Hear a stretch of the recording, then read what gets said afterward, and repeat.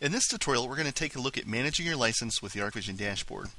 We'll start up here at the very top of the screen with the Licenses tab, and this will show whether or not we have a license. If we do have a license, it'll be gray like mine, or if it's blue, that means you need to buy or activate your license. If you click on this button, it's going to show who the administrator is for this license. And that will take us over to the new administrator dialog, License Administration.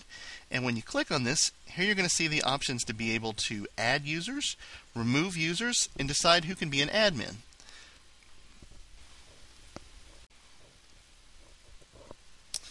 Okay, so currently you'll notice that we're in a license state because the button says license. Now to release the license, you just right click on the dashboard icon and choose Release License.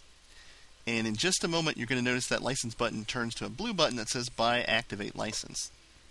The same is to be said if you have a Buy Activate License button and you are currently licensed, you can just right click and choose on Get License, and that's going to return it to this dashboard.